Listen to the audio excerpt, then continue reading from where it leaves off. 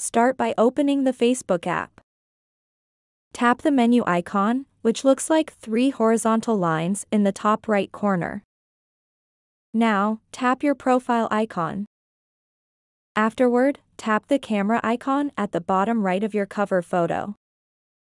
Some options will pop up. I'll choose Upload Photo for this. Pick the photo you want as your cover photo.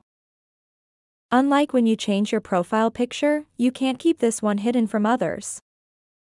After selecting your cover photo, tap the Save button in the top right corner.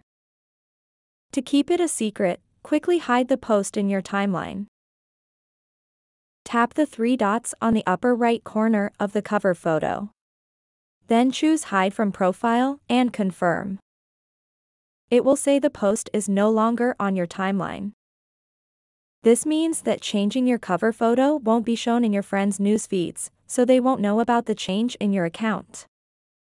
However, when you scroll up, you'll see that the cover photo is still there unless you delete it yourself.